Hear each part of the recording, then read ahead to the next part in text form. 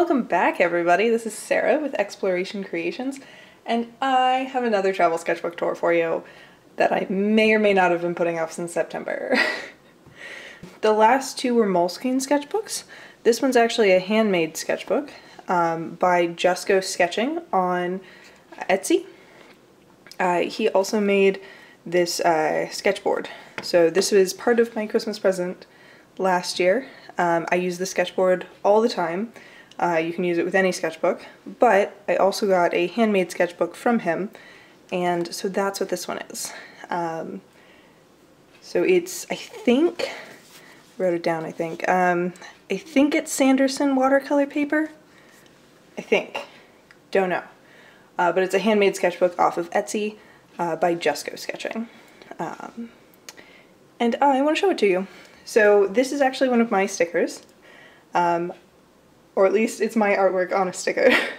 And then this is from May to September of 2023. And we will get right in. So it's a little bit smaller than the Moleskine sketchbooks, as you can see. So it's a little bit thinner, but it opens up to about the same, like, length. Well, I guess it's a little bit smaller. So you can see that there's a difference there.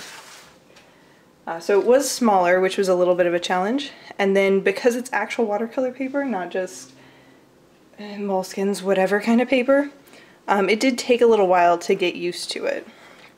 A couple things here. This front page, I guess. But these are all the artwork from Just Go Sketching. So I didn't do any of those. I do have a couple stickers on here. This one's from the Japanese gardens that I sketched at in this book, and then this is just an Exploration Creation sticker. Follow me on Instagram. And all of that good stuff. And then I'm just covering up my address here. So we'll jump right in. At the beginning of this sketchbook, because of the way that I've been doing travel sketching in general, I really focused on this line work, but it's a cold pressed watercolor paper. I'll zoom in a little bit so you can see things a little bit better. It's a cold pressed watercolor paper, so the ink lines just weren't laying down well. So I did struggle with that for a little bit, but here's a blooming tree in a parking lot. We've got a car off to the side. And then this one's well, you know what? This one's in my backyard, so it's just one of the plants out there. Just trying to get used to the paper, really. So you can see that it's a lot sketchier up here, and then that I was forcing these ink lines. And, like, it looks good, just maybe not my favorite. And then this summer we spent time going out and, you know, just sitting around and painting. So this is at one of our local parks. We sat here for about an hour and a half. And I really like how this turned out. So you've got detail here and then kind of not as much. And then I went on a work trip and sat down next to the Mississippi River in St. Louis for about an hour. And this is what I came up with, and I hate it. It just wasn't what I was used to getting out of the Moleskine sketchbooks, and I really struggled with that for a while. Unfortunately, because this would have been fantastic otherwise, but I think I figured it out.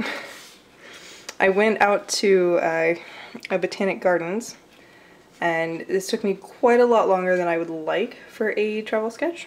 I actually filmed some of this and then never actually posted it anywhere because it was awkward. But you can see just like the difference. I was really relying on the line work here versus actually relying on the paint here, and going back and trying to get these like deep shadows. So I think I finally figured out at this point how to use this particular sketchbook. This is a car sketch, and I love the way it kind of fades off here. Like, I focused really heavily over here, and then it just kind of fades off as, you know, I was running out of time. And then it's got some, you know, foreground ink elements and I like the way this one turned out.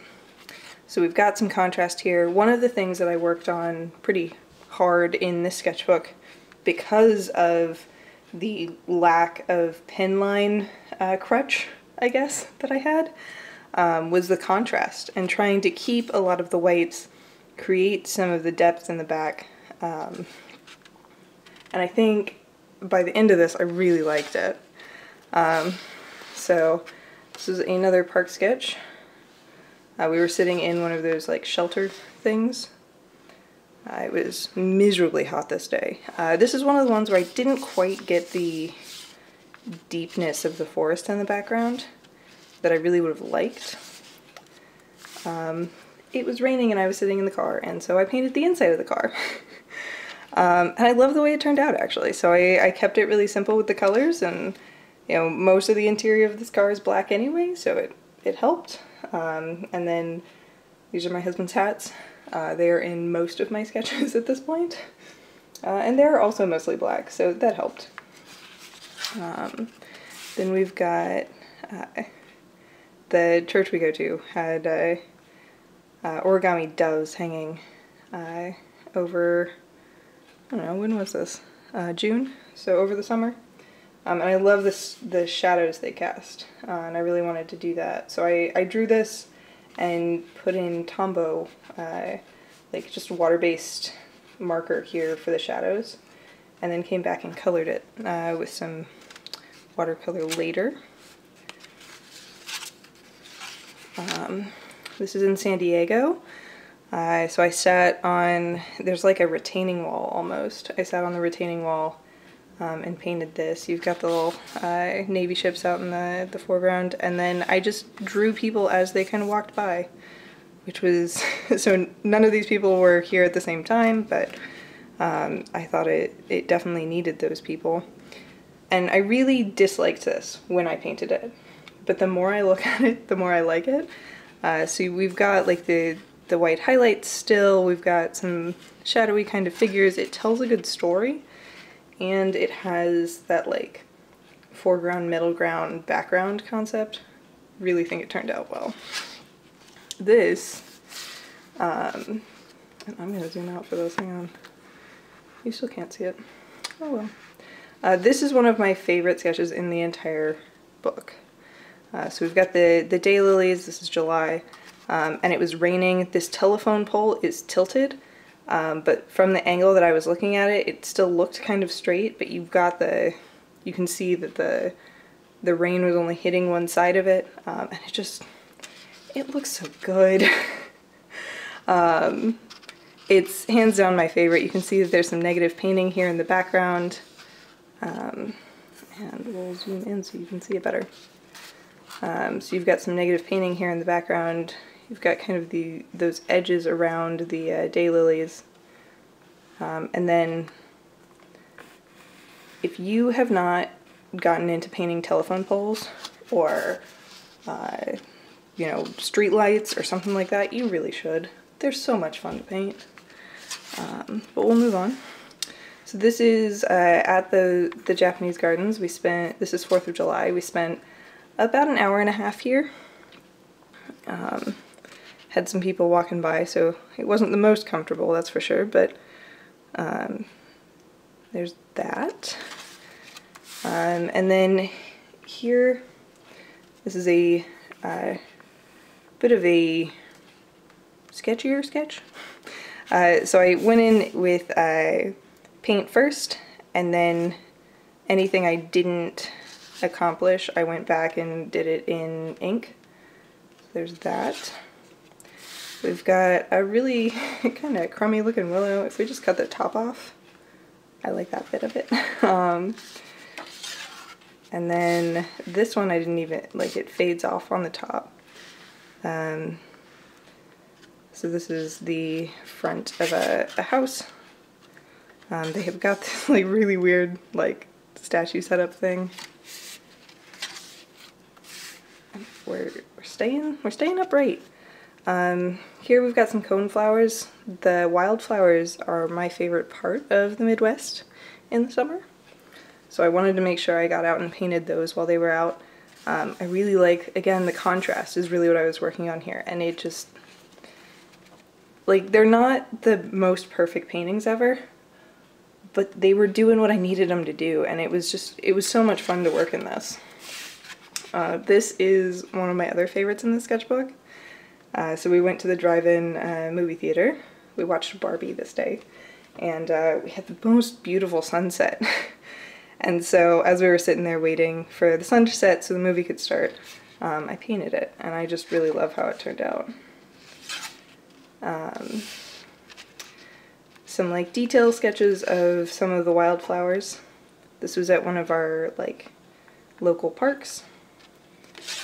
And then more out the window sketches. You can see that again I did all the foreground kind of in just ink and Tombow marker, and then painted the out the windshield. And again, I really like the effect this gives. These are some of my favorite sketches. One more of those, just out the window. We've got the little bench under the tree. Again, just the contrast here. Just that's what I was going for. And then this last page is just, it was raining, got all the rain on the windshield, or the window here, because this is the side view mirror.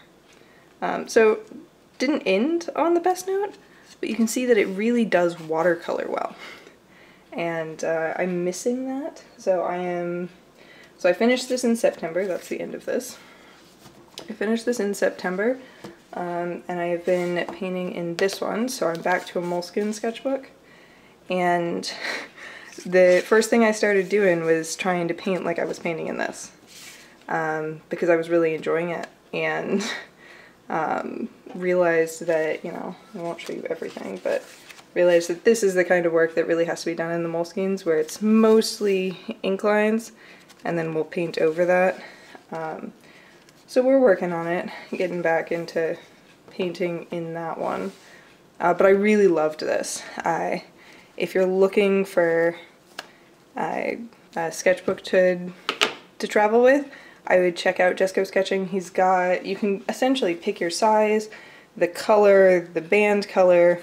Honestly, if you're going to order something from him, order one of these. It is absolutely a lifesaver. I think I talk about it in like every video I've ever made. But Jesco Sketching on Etsy. And I hope you enjoyed this one. I'm about halfway through the moleskin sketchbook I'm working on. So we'll see when the next one comes out. But thank you for joining me. First of all, if you've made it this far, oh my goodness, thank you. But let me know where you would like to go inside the United States. So if you had one place, continental USA, that you wanted to go to, let me know in the comments. I think that might be fun. So yeah, thank you so much for joining me, and I will see you next time. Thanks.